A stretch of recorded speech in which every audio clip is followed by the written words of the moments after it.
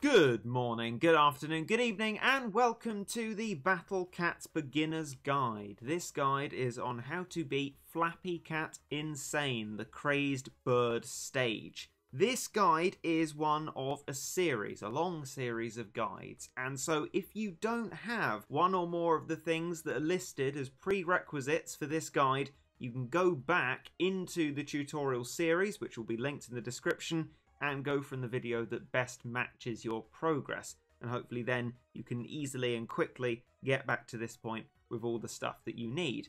Not that there's only one way to do it in Battle Cats, these tutorials are always the bare minimum way to be able to do it, and the likelihood is if there's something you don't have of what I suggest, there's something you do have that will still make you be able to do it. If you're unsure, just ask. So, you need full superior treasure in Empire of Cats, all of them, and additionally, full relevant treasures. We've got the last two not there because they're not relevant to battling in Into the Future Chapter 1 and Chapter 2 to be on the same plane that this account is. Now, it's important to bear in mind with things like the Into the Future treasures, some of them are geared against types of enemies that don't appear in the level, like aliens. In those cases, getting those treasures won't be important for this level specifically. So have a look at what treasures are in there if you still need to get them, and prioritise the ones that relate to the enemies that are in this level. As this guide is no gacha, not using any units from Rare Cat capsules, it makes a lot of use of the Crazed Cats, and so this guide expects you to have, at the original max level of 20, the Crazed Cat, the Crazed Tank, the Crazed Fish, Crazed Sexy Legs Cat, Crazed Dragon, and Crazed Titan. And as for basic true forms, it asks that you have Eraser Cat, minus 20 plus 10, so exactly on the level of true form, as is Island Cat, as is Macho Leg Cat, and as is Jamira Cat. Now, it's important to have these. I found in testing for this stage that having the second forms of these units isn't good enough, and they'll just likely not be powerful enough to get you through this stage. If you're worried about the amount of the Crazed Cats here, or don't have one of those basic true forms, there is another configuration of this strategy that assumes you have beaten the Great Escaper in the Stories of Legend. In the case of doing that, you'd be best to remove the unit that you don't have. I'm going to remove Jamira for this example, and if you have Crazed Sexy Legs Cat, I'd advise keeping that, because what you can do is move these two units up to the top here. This will increase Aruran's power of knockback, which is what it is famed for and useful for in this stage.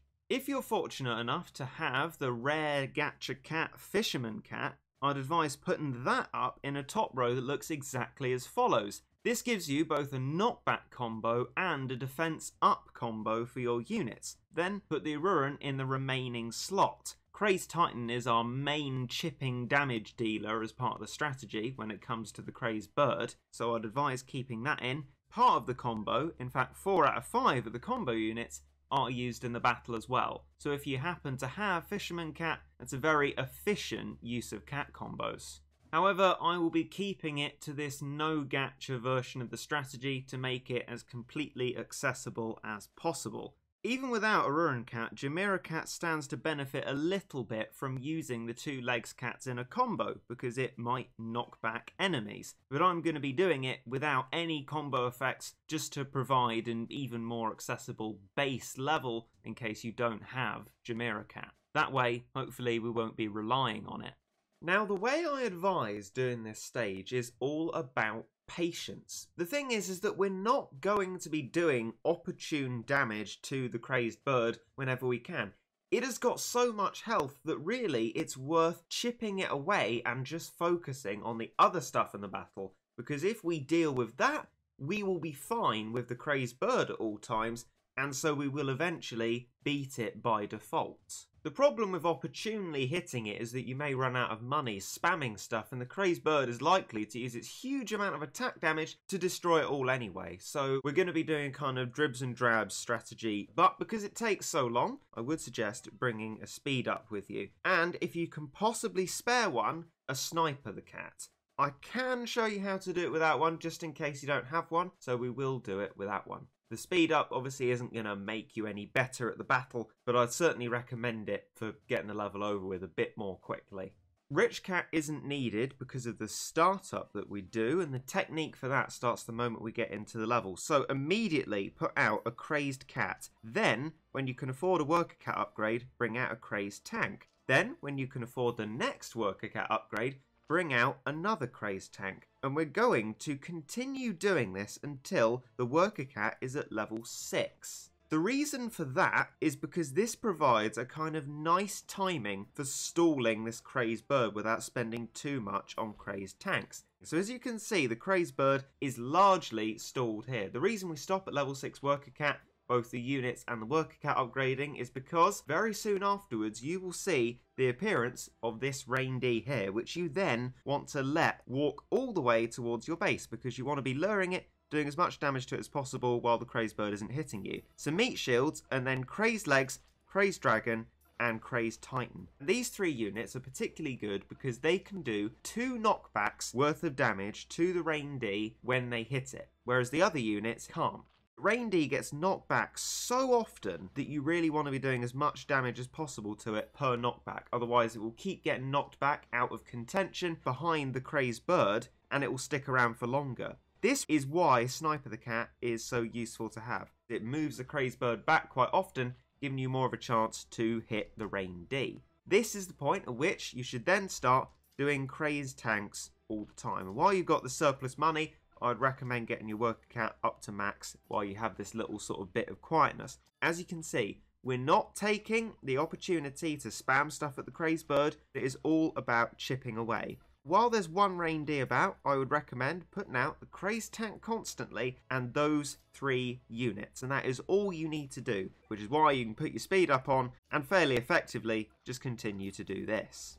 Now, when the boar appears, put all your meat shields out and make sure to get both of the whales definitely and ideally some of the other units. With the way that you are spamming for just the one reindeer, you should have a decent amount of monies left for this exact example. In fact, if you're bringing a Ruin with you, you should have enough monies to put that out, and then would be a great time. It will have effect against the boar and the reindeers and should be able to hit all of them if you get lucky with its hit, which should really help. Now, the boar isn't actually too much to be worrying about. If you're constantly getting your whales out, as you can see, you really get enough damage done to deal with it quite easily. And when that's dealt with and 2 reindeers are about, I'd recommend putting out both your Eraser and your Crazed Tank and those 3 units as previously described. And that will help you once again get your monies up. You can occasionally see other units crawling in. That's my own mistake really, but it isn't too much of a bother if you decide to put out cheaper units like the Macho Legs. Shouldn't have too much of a negative impact on your finances. Of course, if you find yourself struggling, remember to turn the speed up off. This is going to give you greater control over your own army. I said that putting a speed up on won't make you any better. It won't, but it might make you a little bit worse in the sense that any inefficiency in the way you're spamming units is exacerbated by having the battle at double speed. So if you just want to take things a little bit more serenely when there are 2 reindeers about, I don't blame you. Right, so boars appeared again. I'd definitely recommend turning the speed up off for that. As you can see, we've got a decent nest egg for monies. I don't know if a Ruin would have recharged by this point, but either way, the other units are good enough to be able to deal with the boar. If you're constantly spamming all 3 of your meat shields, getting your whales out when you can should be fine. You may notice that it's the Crazed Titan that's getting most of the chip damage off onto the Crazed Bird, and it especially helps if it manages to do its waves like that. Just to be completely clear, it waving 2 times in a row like that is extremely unlikely to happen, so don't be disappointed if that doesn't happen for you. But either way, your Crazed Titan should quite often get to the Crazed Bird and be doing a little bit of damage onto it. But as I suggested, don't worry about that. Worry about everything except for the Crazed Bird, and the Crazed Bird will take care of itself. And there we go. Through all that chip damage, the Crazed Bird has now been destroyed with plenty of monies left in the bank. Remember, it is about dealing with the reindeers as they appear and the boars as they appear. If you're struggling with the 2 reindeers, you do have enough monies to be able to put all your meat shields out. I'm just talking about the most efficient, reasonably safe way to do it. Do not worry about the Crazed Bird, and then once the Crazed Bird is defeated, just keep worrying about the occasional reindeers and destroy the base, and there you go. Victory! And upon the victory, you will earn yourself Crazed Bird. I have done so myself previously, but let's have a look in the upgrade menu. Here it is, the Crazed Bird, following much the same ideas as the Bird Cat. Basically, you'll want to get this one to at least level 10 for the Crazed UFO Cat, and then the Crazed UFO Cat, when it's used in strategies, is often used for getting area of effect from a range that's just about large enough. It does a lot of damage as well, so stacked, providing therefore that it can outrange the enemy it's up against, it can be very useful. So that was how to beat Flappy Cat Insane. If you have any questions, queries, or this is not working, please detail your query in as much clarity and explanation as possible, and hopefully I can help you with it. But that'll do it. So I hope this guide has proved useful to you. I bid you goodbye, and I hope you enjoyed.